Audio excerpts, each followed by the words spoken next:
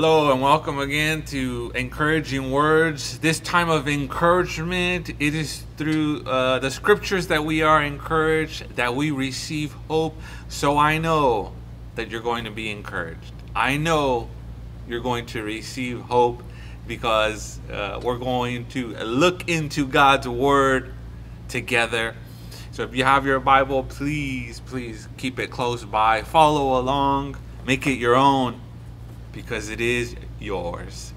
If you have your computer or phone or tablet, use that as well. Whatever you have that contains the powerful Word of God, let's use that right now. Let's pray and we'll get started.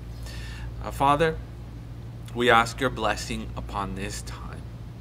Father, open our eyes to see. Lord, open our ears to hear. Please, Holy Spirit, teach us. Bring into remembrance all things. Lead us into all truth. And we pray in Jesus' name. Amen. We're going to pick up where we last left off, and that is the Gospel of Mark, chapter 3. Chapter 3, the Gospel of Mark, verse 1. Again, he entered the synagogue, and there was a man with a withered hand. So there's this man with this described as a withered hand, a dead hand. We're not told how his hand became this way. What we do know is his legs work. And he's there that day. His legs took him to the synagogue that day, and those legs brought him in the presence of Jesus. So we know how he gets to Jesus, and for us, we use what we got to get to Jesus. Notice verse 2, and they watched Jesus to see whether he would heal him on the Sabbath so that they might accuse him. Who's watching? Well, the religious leaders, the enemies, the scribes. They're looking to see what Jesus is going to do. You know, so many times the enemies of Jesus know him better than his actual followers. They know Jesus is going to have compassion. They know Jesus has a heart to heal this man's hand. So was he planted there on purpose? Was it all by a plan to accuse Jesus of wrongdoing? Possibly so. Yet Jesus will use this man to reveal the glory of God, even if it's on the Sabbath. You see, man was not made for the Sabbath. The Sabbath was made for man. The Sabbath, the day of rest, was made for people to rest. Jesus is Lord of the Sabbath, and no day of the week is going to stop him from doing good. Verse 3, and he said to the man with the withered hand, come here. And he said to them, those who were looking to accuse him, is it lawful on the Sabbath to do good or to do harm, to save life or to kill? But they were silent. Jesus calls the man to be in front of the synagogue, to be in front of the congregation. Then he directs a question to those who would seek to accuse him of wrongdoing, because Jesus knows the hearts of man. Is it lawful on the Sabbath to do good or to do harm, to save life or to kill? They refused to answer. They remained silent because they wanted to accuse Jesus of breaking the law, but they're guilty.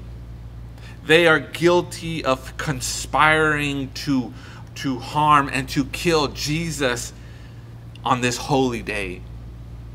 Even though it's the Sabbath day, which they believe to be holy, that doesn't stop them from having evil intentions in devising evil plans.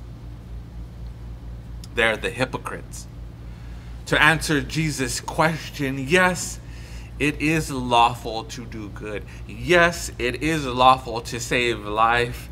It is evil to refuse to do good, especially when it is within our means, when we have the power to do so.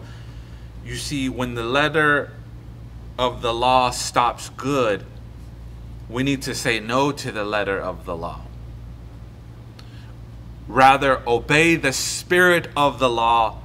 And the spirit of the law is to show mercy, to show kindness to others. It's better to follow that law, the spirit of the law. Verse 5, and he looked around them with anger, grieved at their hardness of heart, and he said to the man, stretch out your hand. And he stretched it out, and his hand was restored. The Pharisees went out immediately, held counsel with the Herodians against him, how to destroy him. Jesus was angry, but he did not sin. The Bible says we can be angry, but do not sin in our anger. He was grieved because of the hardness of their heart. Their hardness caused them to oppose him, to be against him. They were determined to resist and to rebel against him and everything that he stood for and taught. They refused to believe in him. Jesus is grieved because of the hardness of their heart. Jesus is Lord of the Sabbath. He teaches that it is better to do good. It is better to save life on the Sabbath than to do harm or to kill. He commands the man, stretch out your hand, and he does. Immediately his once, withered hand, his once dead hand, it restored back to its original form. Life has come back to what was once dead. Jesus can do that with a body part, or he can do that with the whole body. He can do that with the soul. Bring what was withered and dead and bring it back to life. We get the sense that the Pharisees, the scribes, these enemies were furious, right? They leave and then they go join forces with the Herodians to destroy Jesus. You see, the Pharisees are a sect of the Sanhedrin.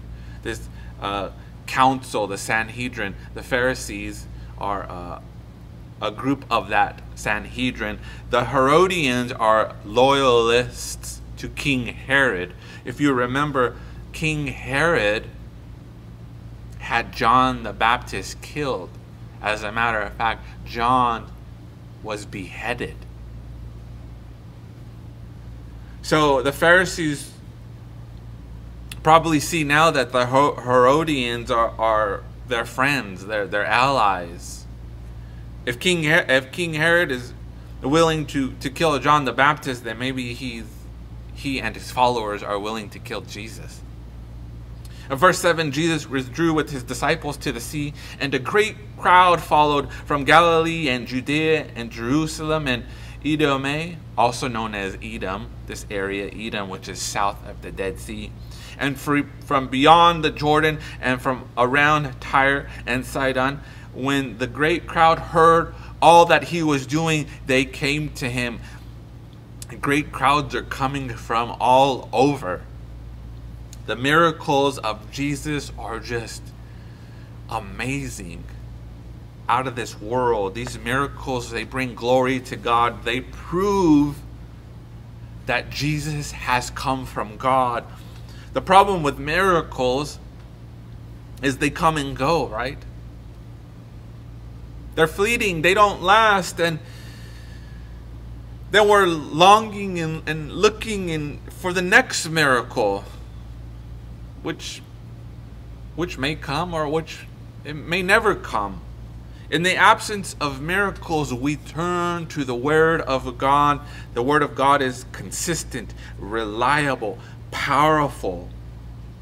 It gives us life. It's not something fleeting. It's what God has given to us to transform our lives. Miracles are good. Praise God for miracles. But the Word of God changes our lives. The Word of God will endure forever. Verse 9, and he told his disciples to have a boat ready for him because of the crowd, lest they crush him Jesus prepared to escape the pressure of the crowds because they are so intense they could crush him. For he had healed many, so that all who had diseases pressed around him to touch him. Just a touch. A touch can be healing. You know, holding hands, a hug, right? A touch on the shoulder, right? A kiss from a loved one. It can be healing. A touch can be healing. John writes this: if any of you are sick, call for the elders of the church. Let them pray over you, anointing you with oil in the name of the Lord. Do that with touch. A touch can be healing. And just a touch from God can heal a disease, a sickness, an ailment in our lives. That's amazing. Pray to the Father for healing, because he cares for your anxieties and your worries. Pray and turn to the leaders of the church for prayer as well, and for anointing, because that's another way that God works to touch our lives, is by using other people. Verse 11, and whenever the unclean spirits saw him, they fell down before him and cried out, "You are the Son of God." And he strictly ordered them not to make him known. Jesus will not accept witness from these unclean spirits. Their confession is not coming from a place of trust and love, faith. John tells us not to believe every spirit. We are told to test the spirits, whether they are from God or not. John writes this: every spirit that confesses that Jesus Christ is come in the flesh is of God. These unclean spirits, they identify him correctly, but their testimony doesn't come from the right spirit, the Holy Spirit. Every person must come to Jesus and discover for themselves who he truly is. We do not accept the testimony, the witness of unclean spirits. Neither is Jesus revealed by flesh and blood. Only the Spirit of God reveals to us that Jesus is the Christ, that he has come in the flesh, and he is the Son of the living God. Verse 13, and he went up on the mountain and called to him those whom he desired, and they came to him. Jesus calls his followers, his 12, his apostles. Jesus said to them later on, the night before he dies, he says this: "You did not choose me, but I chose you and appointed you that you should go and bear fruit, and that your fruit should abide, so that whatever you ask the Father in my name, he may give it to you." What a promise. Jesus calls and Jesus cares. For each of us that are called by him, he will protect his own. We are his. He had in mind exactly who he wanted to continue the work once he goes to be with the Father in heaven. He calls, yes. He cares, yes. And he shows his followers how to produce good fruit. Verse 14, and he appointed 12, whom he had also named apostles, so that they might be with him and he might send them out to preach. He called them so that they might be with him.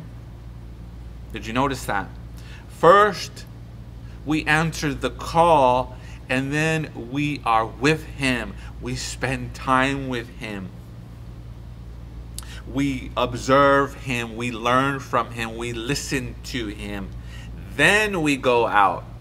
Then we go out and preach. Then we go out in mission. First we answer the call, and then we spend time with him. We just be with him and enjoy being with him. The message of preaching the message is of utmost importance. The gospel we preach, the gospel is the forgiveness of sins through Jesus Christ, right? It's a simple message, yet it is a powerful message. It's the message of God for saving all people. We tend to make the message complicated and long, and we tend to do that. But the message of the gospel is believing in Jesus Christ for the forgiveness of our sins. And God promised that as far as from the east to the west, He will remember our sins no more. What another great promise. Verse 15, and have authority to cast out demons. They're given authority to preach, to cast out demons. The other gospels mentioned they have the authority to heal as well. In a similar way, Christians today, right? We're called to preach, to cast out demons, and to heal. It's never in our own strength. No. It's never for our own glory. And it's never for self-interest, for self-gain. If we preach the gospel to bring more people to the Lord. If we cast out demons, it's to set people free and to bring the light of Christ. And if we heal, it's not by our own power, it's God working through us to reveal His healing power to others. It's always for the glory of God. Verse 16, He appointed the 12. These 12, save one, these 12 are mentioned in the book of Revelation, will be the foundation of the New Jerusalem. They're very important. Simon, to whom He gave the name Peter. James, the son of Zebedee, and John, the brother of James, to whom He gave the name Boanerges, that is the sons of thunder. Andrew and Philip and Bartholomew, also called Nathanael, and Matthew, also called Levi, and Thomas and James, the son of Alphaeus, and Thaddeus, that's a good name there, and Simon the Zealot, and Judas Iscariot, who betrayed Him. Some we know more about, others, right, in the New Testament, we don't learn about every single one of them. But definitely, on that list of 12, there's always that name that sticks out. Why did Jesus call Judas Iscariot? If Jesus knew all along that Judas was going to betray Him, why call him in the first place? Maybe the better question should be, why did Jesus call you? Why did Jesus call me? The Lord calls the worst of us. He calls us with an attitude, a character that He's willing to forgive us when we ask, willing to show us compassion when we repent. He's always ready and willing to help us. Yet we must ask, yet we must repent and believe. What Judas did not do, what Judas failed to do after he betrayed Jesus, was changed his mind and turn to Jesus and say, I messed up. I'm sorry, please forgive me. I can't believe I messed up. Today, we can learn from Judas. We can repent. We can change our mind when we messed up really bad. We can ask Jesus for forgiveness. And He's always willing and ready to forgive us. Verse 20, then He went home, and the crowd gathered again so that they could not even eat. And when his family heard it, they went out to seize him, for they were saying, he's out of his mind. Those committed to God are often labeled as lunatics. I don't know if you've discovered that or not. He's crazy, or she's lost her mind following God. I can't believe that. Jesus is accused of being out of his mind, yet he's not. He is fully committed to doing the will of God.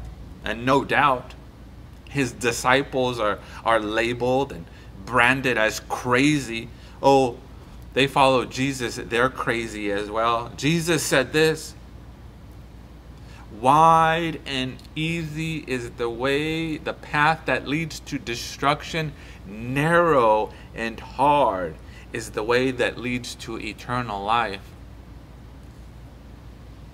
He also said this, blessed and happy are you when others revile you and persecute you and utter all kinds of evil against you falsely on my account.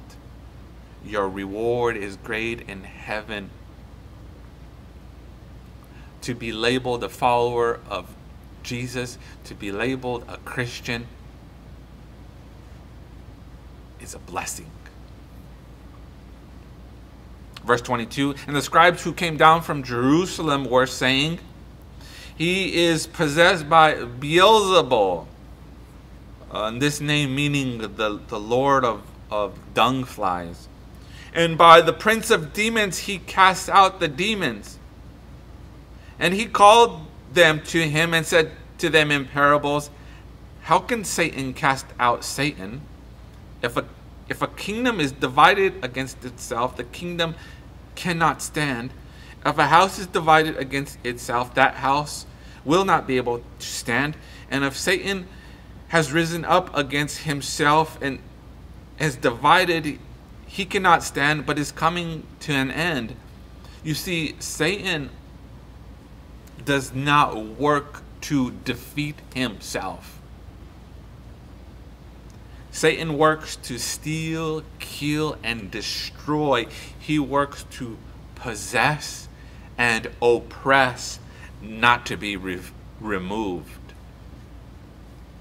He's seeking to control and possess it all, not to be removed. How can Satan cast out Satan? This would be self-defeating work. No ground would be made, no territory, no, there's nothing being conquered, right?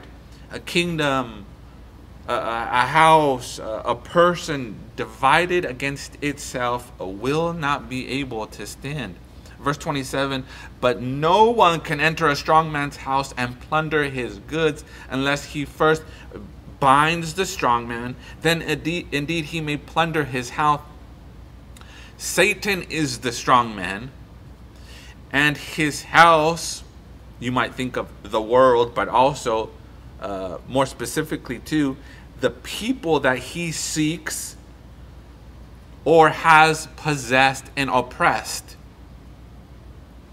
No one can take from Satan unless he is first bound. In this parable, Jesus has the authority and the power to bind Satan and to cast out his demons. Jesus does not cast out demons by the power of Beelzebul, by the power of a demon, by the power of the devil. No. Jesus has been given authority from the Father to drive out and cast out demons, and he's given that authority to his disciples as well. Verse 28, truly I say to you, all sins will be forgiven the children of men and whatever blasphemies they utter. But whoever blasphemes against the Holy Spirit never has forgiveness, but is guilty of an eternal sin. For they were saying he has an unclean spirit. Now, can people commit this unpardonable, unforgivable sin today? Can people do this today? Well, on one hand, right, Jesus is no longer physically with us. Makes sense. He's no longer physically in this world performing miracles and casting out demons the way he did back then. If Jesus was here with us, then we could commit this unforgivable sin. We could do this against him just like they're doing in this record here we're reading. In other words, directly calling Jesus a demon or the devil would be an unforgivable sin, because it is by the Holy Spirit he casts out demons. They're calling the work of God demonic. On the other hand, the only unforgivable sin that we could truly commit in this lifetime would be to reject the saving work of Jesus Christ. For Jesus died on the cross to forgive your sins, the sins of the world. To reject the cross is to reject forgiveness. To reject Jesus is to reject the Father who sent him and the Spirit that is working through him, right? Because they're the Trinity. The only unforgivable sin is choosing not to believe in the substitutionary death of Jesus Christ for all your sins. Is unbelief. Verse 31. And closing verses. And his mother and his brothers came, and standing outside they sent to him and called him. And a crowd was sitting around him, and they said to him, Your mother and your brothers are outside seeking you. And he answered them, Who are my mother and my brothers? And looking about at those who sat around him, he said, Here are my mother and my brothers, for whoever does the will of God, he is my brother and sister and mother. In Christ, we are closer to him than any blood relative when we are in Christ. Remember the conversation between Jesus and Nicodemus. Jesus told Nicodemus, you must be born again. Nicodemus asked Jesus, how can a man enter his mother's womb and be born again? And then Jesus said, you must be born of the Spirit. Okay? And thinking about that conversation, Jesus is teaching us about spiritual birth, being born again of the Spirit. This is how we enter into relationship with Christ, enter into the family of God. Those who do the will of God are in the family of God. What is the will of God? To receive the salvation that is offered to us through Jesus Christ. How? By belief, by faith in the work of the cross. Jesus died on the cross. He shed his blood for the forgiveness of sins. He was buried. He rose again on the third day according to the Gospels, the Scriptures. Jesus came to bring us all into the family of God. And we enter the family of God through the Spirit of God. How wonderful. We're going to stop right here. Please join me in a closing prayer. God, we thank you once again for your consistent, reliable, powerful word, your word that transforms and changes our lives. Help us to turn to you, oh God. When there's something withered and dead in our life, you're able to restore and revive. Just by a command, just by a word. Bring healing into our lives. Bless us with a touch also. A touch that can that can do what maybe a doctor can't do. A touch that can do what maybe the physician can't do. A touch from you, a touch from other believers, a touch from leaders in the church. But we know you're behind the healing. You call us. You want us to be with you, to spend time with you. You call us to care for us. You call us to equip us and give us what we need to do what you've called us to do.